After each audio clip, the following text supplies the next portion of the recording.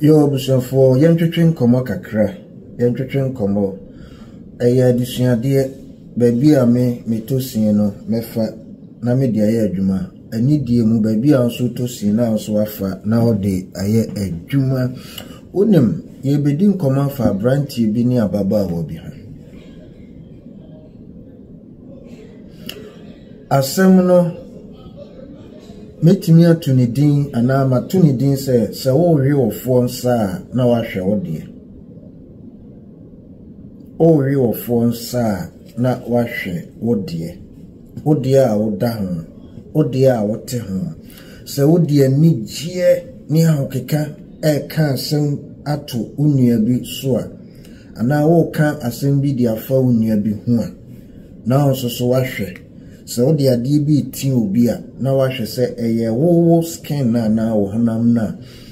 say na nkan so obesi afili afa so I'm sorry me shada enti apo kakra bi sabat me fit but what no me kasam so abrantie bi tinase na abrantie ni obi a na nyame ensa ewo no so ebepim ne nyina nyame tumi ewo no so abrantie ni obi a ne ho ofe yi pa abrantie ni obi a nanim oduru yi abrantie yekaso obi anim oduru anya obi enam ewo nanim abrantie ni obi a nanim enyam owo animonyam so nanim onyam tino baby biara obekono ayana enkrofo etweben no nanim onyam suntino enche na dodo na nso asori ekọ etia no otin komonase because yana adasa ye ojimi kasa bi ni nkrasi kasa bi se me na matena ha dedaada me na medi kan ba ha me na miyewe enti ade na we ye oba na anu isa na anu kasa na ejimi kasa yo busafo yentwetwe nkomo kakra yentwetwe nkomo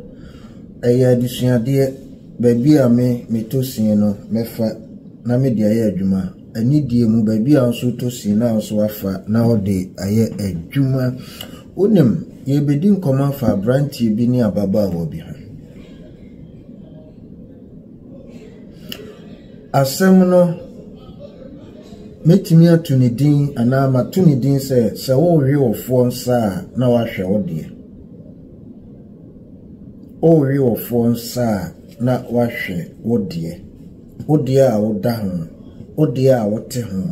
se ode ni gie ni ahokeka e ka asem ato unua bi so a ana wo ka asem bi dia fa unua bi ho a na so wa hwe so the adibi tin obi a na wahwe se eye wo skin na wo hanam na say na nkan so obesi afili afa so I'm sorry me shada enti apo kakra bi sabat me fit but what no me kasam so abrantie bi tinase na abrantie ni obi a na nyame ensa ewo no so ebepim ne nyina nyame tumi ewo no so abrantie ni obi a ne ho ofe yi pa abrantie ni obi a nanim oduru yi abrantie yekaso obi anim oduru anya obi enam ewo nanim abrantie ni obi a nanim enyam owo animonyam so nanim onyam tino baby biara obekono ayana enkrofo etweben no nanim onyam suntino enche na dodo na nso asori ekọ etia no otin komonase because yana adasa ye ojimi kasa bi ni nkrasi kasa bi se me na matena ha dedaada me na medi kan ba ha me na miyewe enti ade na we ye oba na anu isa na anu kasa na ejimi kasa enti abrantie ni obi a nanim oduru nanim onyam oye obi a wo hwe ne ho nsusu yi oye obi a on perfect bo oyobi a ompe ayonkosem pi enti de na nkrofo ta kafa no ho se ompe nipa na so se wotwe ben abrantie na wo se wo kan bi a na waye emfunso kese pa esan se ewiase na ye wono me ameka say me na me choose nipa me free say me ne no nante a emfa asem mbrɛ me ana me choose nipa me free say me ne ni di agro a ebeboa me eno ana me choose enye de obia ba ye nyina ye binti me susu me kwa bi me ne sa na me ye ma de back to abrantie no so na abrantie ni obi a obon ho modern ewo ni dwumadie bia mu ba biara obe stepping a foot ewo ho no obon ho modern se adekodi ntie ma ne call ho no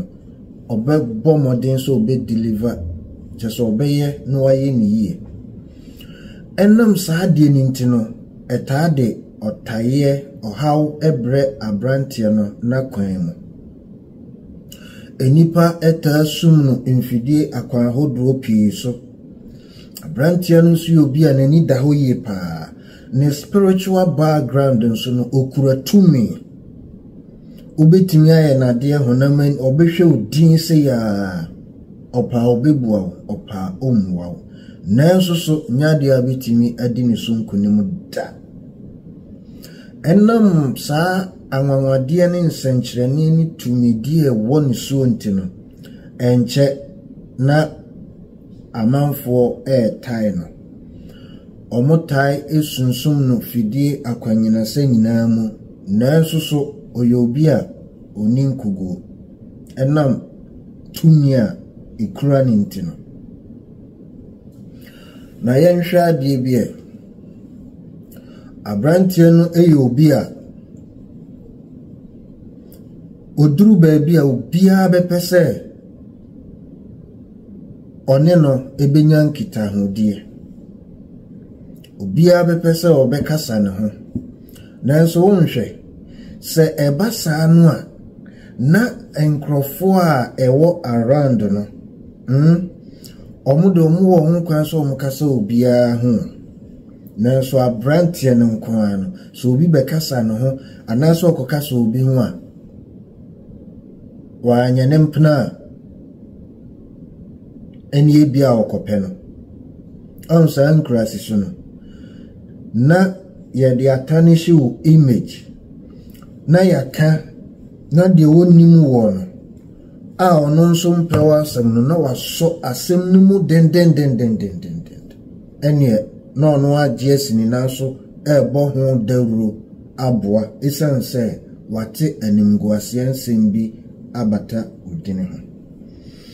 nanso enye ho ni abrabo ahyase enye ho nso ni abrabo awieye enenye de omo planani a omo aka to so no omo aka fa ho no ena emanyame ni destiny anani tumi a wo so no abesisa otenkoma na se enti no metaka nsemi se nipa bia no wo ho a hunu wo ho nipa bia wo ho a hunu je wo hunu de wo ubetumi ayo se wunim wo ho a follow trending se wunim wo ho a madu bi ka emu wabam otenkoma na se enti many abrantie no enya kwan ehyiai na otim se asem no eyade a eha no okwase agimifo atu nani asi ususo obese udini enafom nyame afam de ontimi endi usonkonim na nipa o madwim wo ha ewo asase we se so mo doso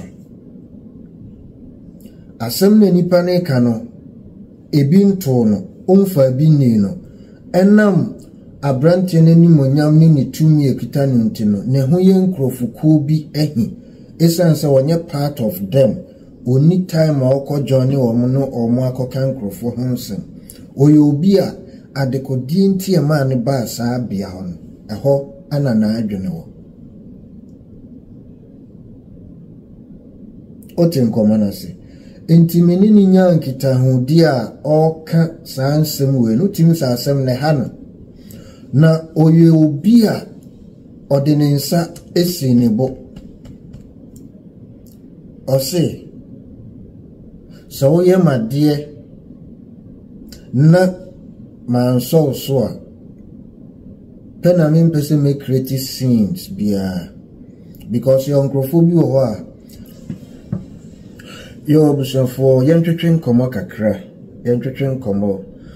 eya disuade baby a me tosin no mefa na me dia ye adwuma ani die mu baby a so tosin na so afa na ode aye adwuma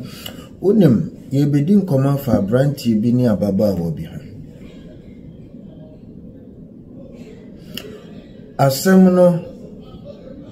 metimi atuni din ana matuni din se wo hwe ofo nsa na wa hwe ode o hwe ofo nsa na wa hwe ode a woda ho ode a wote ho se ode ni gie ni ahokeka e ka asem ato unua bi so a ana wo ka asem bi dia fa unua bi ho a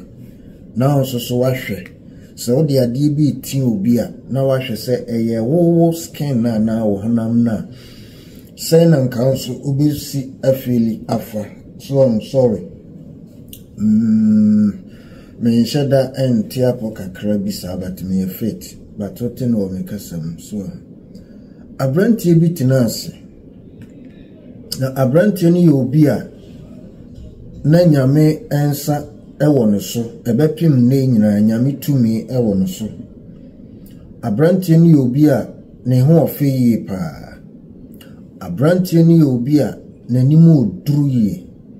abrantie yakaso obi anim oduru anya obi enam ewo nanim abrantie ni obi a nanim enyam owo animonyam so nanim onyam tino baby biara obekono ayana enkrofo etweben no nanim onyam suntino enche na dodo na nso asori eko etia no otin komonase because yana adasa ye ojimi kasa bi ni nkrasi kasa bi se mena matena ha de daada mena midi kan ba ha mena miyewi enti ade na we ye oba na anu isa na no kasa na ejimi kasa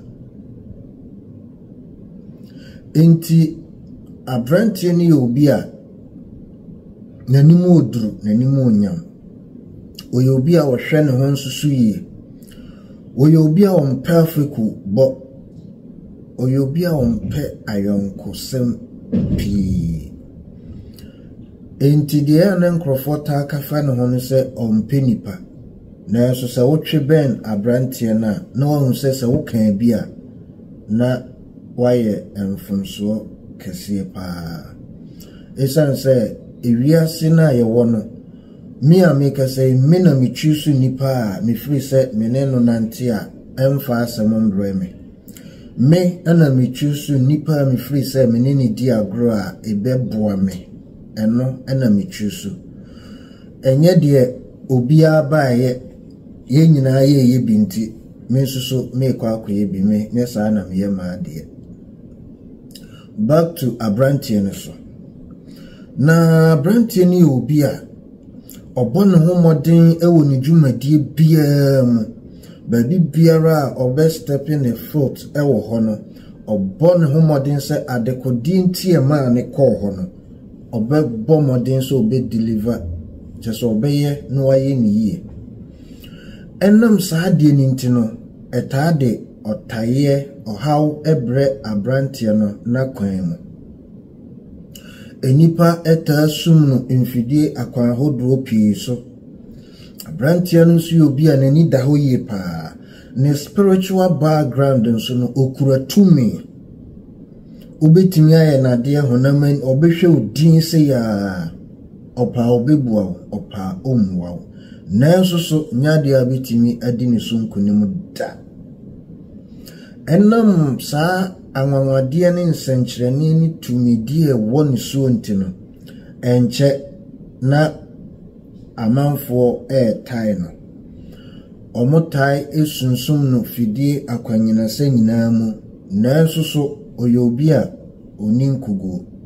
enam tumia ikura ne ntino na yenhwa ade bie abrantie no eyobi a oduru baabi a obia bepese one no ebenya nkita hodie obia bepese obekasa ne ho nanso wonhwe se ebasa anu a na enkrofo a ewo around no omudo mu wo ho kwan so omukasa obia ho nanso abrantie no nkwan no so obi bekasa ne ho anaso okokasa obi ho a wanya ne mpna eni bia okope no onsa nkrasi so no na ye de atanish wo image na yaka na de wonimu wo no a ono nso mpewa asem no na waso asem no mu den eni na ono agye ni nanso ebo ho dawuro aboa esanse wate animguase nsem bi abata udine ho nanso enye ho ni abrabo ahyase enye ho nso ni abrabo awieye enenye de omo planani a omo aka to so no omo aka fa ho no ena emanyame ni destiny ana ni tumi a wo so no abesisa otenkoma na se enti no metaka nsem ni se nipa bia no wo ho a hunu wo ho nipa bia wo ho a hunu je wo hunu de wo ubetumi ayo se wunim wo ho a follow trending se wunim wo ho a madu bi ka emu abam otenkoma na se enti many abrantie no enya kwan ehia na otim se asem no eyade a eha no okwase agimifo atu nani ase osuso obese udini enafom nyame afam de ontimi endi wosonkonim na nipa o madwim wo ha ewo asase we se so mo doso asem na nipa ne ka no ebi nto no omfa bi ni no enam abrantie nani monyam ni tumi ekita ni ntino ne ho ye nkrofuko bi ehi esanse wonye part of them oni time akọ journey no omo akoka nkrofo honsen oyobi a adekodi nti ema ne ba saa bia ho eho ana na adwene wo otenkoma na se enti menini nya nkita hodi a oka saa nsem we no tim saa asem ne ha no na oyobi a ordinansa esi ne bo ose so ye madie na manso so a pena me pese me create scenes bia because your nkrofobia ho a omo de omo yi omo ho anim se omo mfere ade omo ne aniwo abonsa ho se kan sen enti de obeti bia no aye quiet de obeti bia no aye quiet onu susu ntimi nye rude enchre enkrofo a ewo ho obia nso hu na opeso oni ne ye free unim osi obia nso ne obia kasa o obia na obi ye free nanso at the moment ya ye behu sa branch na obi kasa no pe ene okope no ene ne mpena no otenkoma na se enti na ma meto asem ni din se wo hwe ofo nsa na wa hwe odie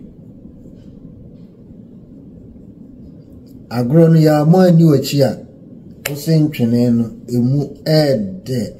Abusuafo dwumadi aye die yenkɔje nkrato embrai nipa adwumaku a waso dwumadi yasne ASCAP Music Media. ASCAP Music Media music production house. O produce nyom o manage artist, or a content creator. Bibia a concern production there. ASCAP Music Media. I'm a part of it. Enti omadaroma ana yede nkoma twetwen bra odi Abrant TV aba drama so enyom no trendy ye pa enyom no title Ewrade Ayebi asida artist needing Revival Man ubitimi akọ Facebook Revival Man, TikTok Revival Man, the whole social media platforms, Revival Man, except YouTube, Revival Man topic.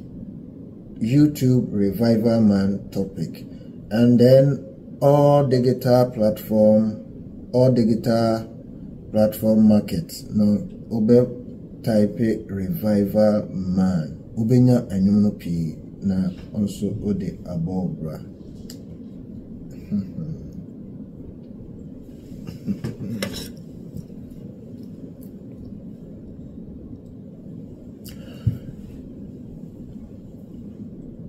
Ye to ankomotwetwe no so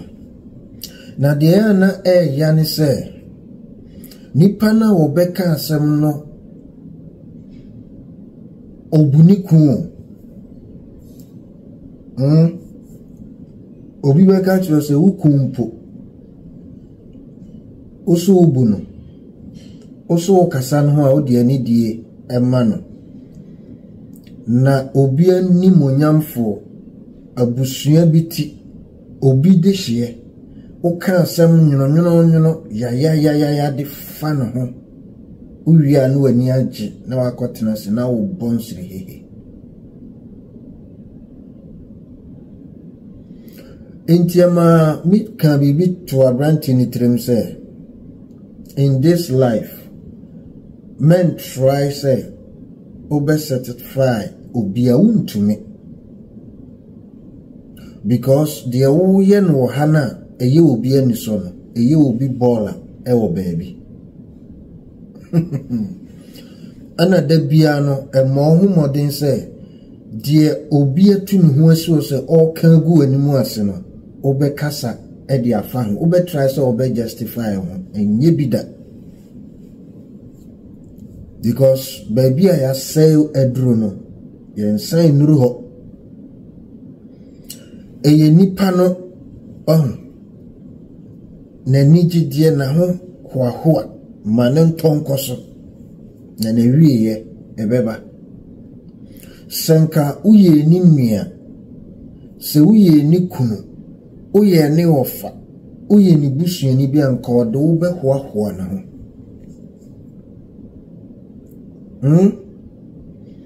kawodo be hoahoa no because the way ya wo ball plan or jealousy o na ni je hu at the same time or jealousy but untimi nkan chiro ena minim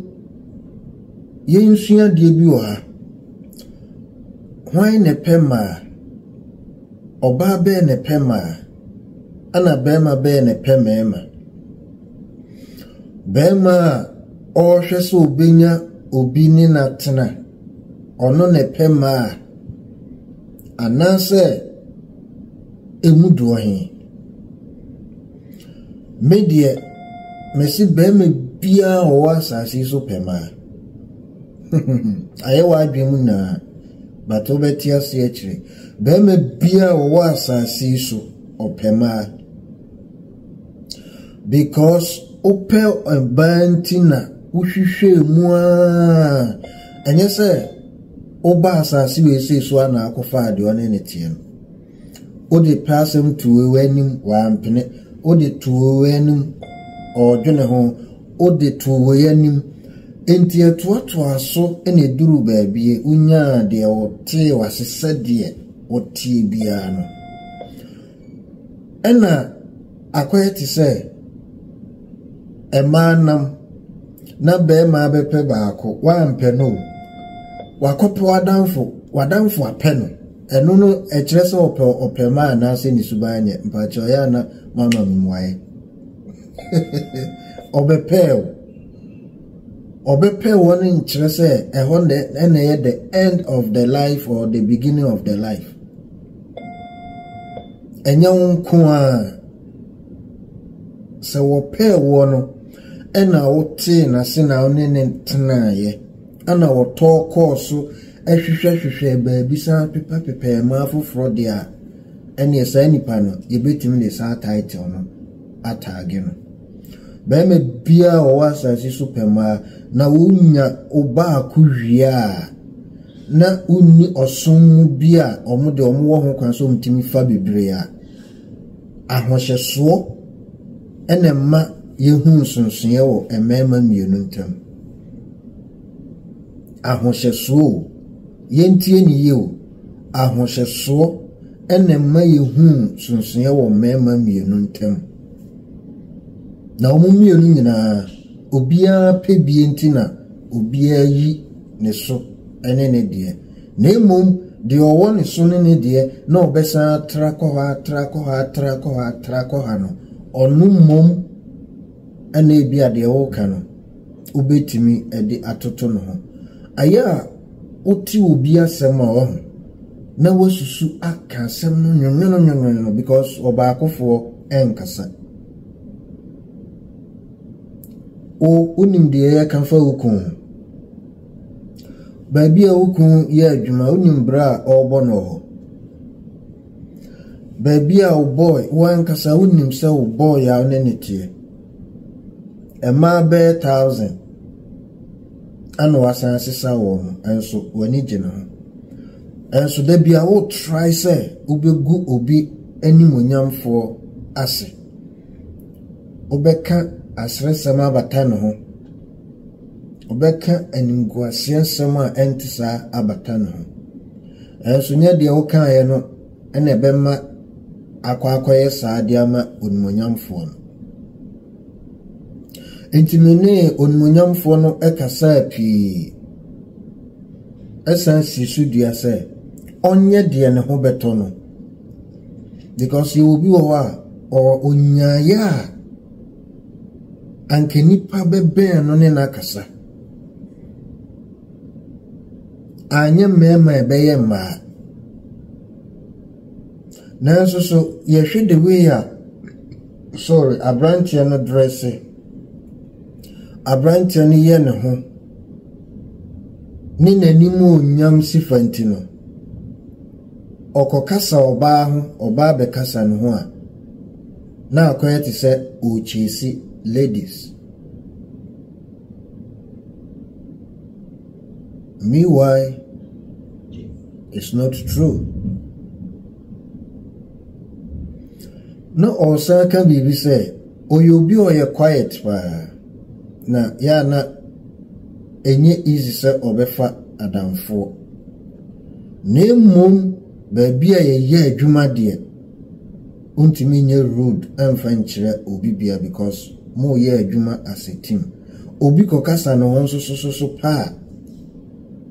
na eno so akoye another news. Meanwhile obi a wo ho kwan so okasa obi ho.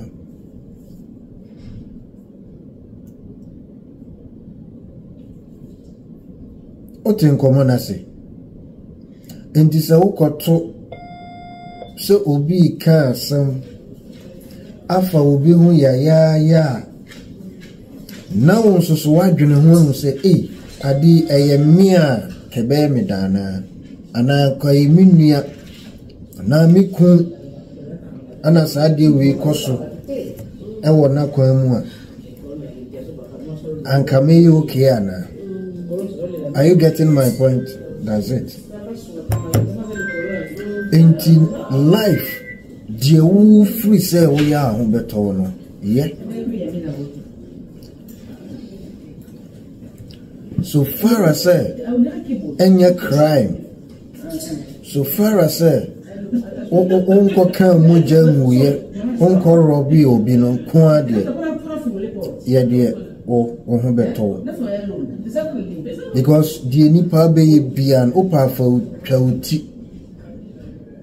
ne somati be 1 million times ne san fa uti ne siso still and so ni penny na ya na Bible can say nipa nyina do wo a no adue eno ni sisi bia me de ma branch and say nipa nyina do wo adue and trying to say like obi ampewasem in life. Don't try and try so be ampewasem da ensi me opemasema fine opemasema the same fine corona because ensi sashi emfama me na me amitiwe dia se also ne me cause akwan no so na wa we spiritual background na wa hwe se tumi ekita no mudra ansana ba waka jimi ne nkwase ni krase kasa e de abata me ho onse wode nkwase akeka jimi kekasa unwae ha o kama yasre o kama watane shi obidin o se obidin o de niama bi bata obidin ho abra enti se nam nipa no na nimonyam ekita no ntino na dia wo kano se omu a go in peace na se nimu susu a umfa ameko enshe from emetenchine obanyansa fo ebunebe me mfa saade we nsumram se sunsum ni sane se ya asem na tofa baabia oba be ne pemema ana oba be ne mpemema oba obon humodin so benya responsible person bini na nantie se obema bi ko kasa no pe gewe na be kasa no ne ho mema bi bebe menu aba unyanya bi no nko ade ti wanim de wono kasa nkwase asem no kohwe ne kukuom waware o nanso osan wo mpananom wo beema nachi nenti se wo afi na wo hwehwe beema se beema besi oba bi pe na oba no anje antumu a oba no enye na wieye wo na brabom enu no wo se beema foforo nso ba osan hwe beema no se beema no okay Emmanuel miniaba so onye okay ma wa then move on so onye okay ema wa hwehwe foforo do beba no okay ma wa no agi atum na wa pause ehone de obia ehone de na kire se wode hwehwe na wo hwehwe bie no wode aba awieye esan se de wo hwehwe no onsa aka sansusu na bema ensusu tie se bema bepew na wa mpeno a enu nu nsi hu kwan se monkope oba foforo enu nso nkire se bema no oni suban ana opema obepe wo na wa mpene no entinko enu ano no enu de wa nkope obia de like ompema wrong calculation otin commonase ma be pel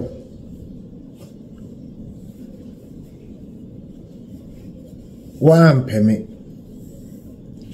mi twi truck usu obi o twi train eno no ekire se ma be pel na wa mpeme ntin mi mfensi ho a eno de basa me mpema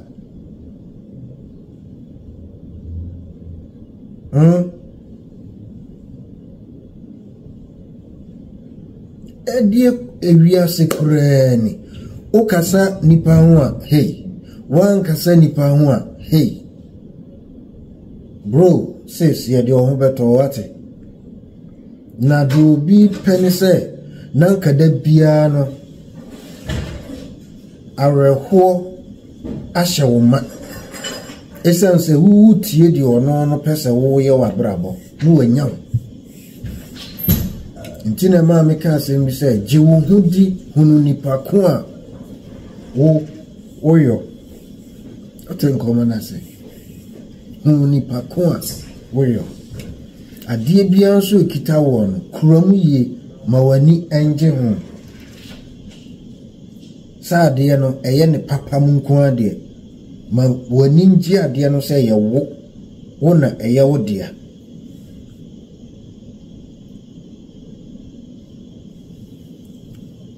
Wanya ni saa ubetietie nipa no ye ko hawo na dimirika na akwa bi ye ko hawo na dimirika na akwa bi entino de me ka kire abrantie no biom ni se ye wo mu ani de abrantie ni de na ba bewura de me ka kire abrantie no ni se onim ne ho so yobi ananim odu enipa pi beka kire no ompe nipa mo ntie wo mo senka wo ye nipa no kunu wo ye ni nua ko bepe because ye wo nipa bi wo a oni ni nye free a ofere wo anim at the moment am be free no na ne cross dwene no aka ne ho na akwete say oh ye onu ye free ntino pese ye hu so onu ye free kasa bia pie na no a na oka miwa ye de woni ni kunko dwama so a ni kun onyabo no atena ba bi no aka sam ya te se de be onimo ana se onim de wo free ba ana onumpo na je wawo ewo o maame ya wo to ne naso se o kan sam e de afa nipa bia ho a na wahwe sa sam na wo ka no eye saa na ti ana nipa ne ho na yi wahi ana wugu na nim ase keke kasa nipa kasa ne ho mo ene yi wahi ana wugu na nim ase keke koso a na de obeye bia no eho asotwen ensoso ewo ho o ma obi di yawo ewo nimu o kan sam nyonyono wo nipa na chi na uwia a wasa bedane wo ho ebesa oni nipa ne sere de uye nyina nipa no woni mo nyese woni mo ya obi a nipa ni di woni mo no eba so direct menka enada ebeye adwuma because what to hu asi wo say hwe minum nipa bi a wo say ukọ baabi a opese wo ben wo ama wa dwin so awanhwe abeka se nipa no pe asem aso no di agrons no ogu animu ase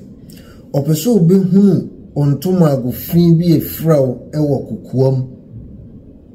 waje ho contract o na wakọ akoka se akwa ni se ni tuamu se raba ni se ni tuamu no wia wa pepa no asan ni wa ba besere sankrofo no omuhu ne nkunim ye friend se nkunim de ebi enka wo mu abrabo da me si obia ni ho a obeka de nim e de afa me ho obeka scot free spiritual word ti di obeka no etisa obeka scot free na sentisa ena me meton me mpe ayensia agudie ube humi nipa ni mababe disrespect me anasa so ni me bedi ayensi yana this I hate that. Otin common say because animonyam enye biscuit Anya body spray. Anya laughing ta. Na wako tobi wo shop. Timi America say me wakwanya meni obia meshian bia no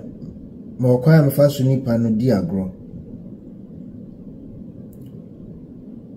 se me nyam se wo obia wo mu ade pia me kasa tambia me ta yusu me pa cho no nchese misro o kan kwase asem na me hwe odin a nchese misro me pese wonsia bibi mfiri me kasa. The reason why I always me pacho. After all, yeah, the team susu ofie. Because the amount is sometimes nipa bebre person mu use so leniency. Otin common say na ye dey bully. Ni intimidate you. Ewa kwa hoodro pie so. At the moment who become one word. Who dieno edi dani news. Ayeti so rebia. Ni juma wo dieni se obaba be provoke you.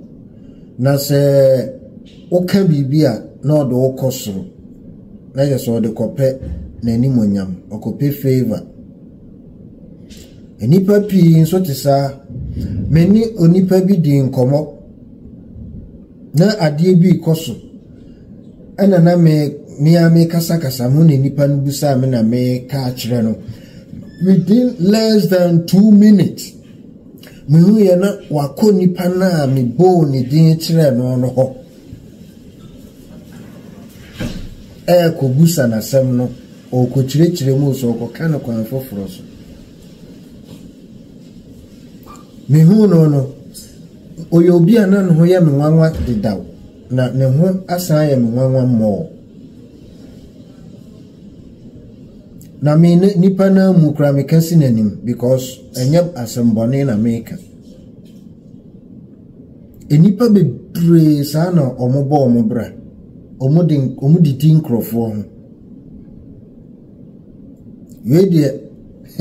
abrante bi nkoma oni mi dio se bro Mishia baba wabi na baba wan me bepe ni yie pa obusame bibia say 1 pound say 2 pound say hwan eska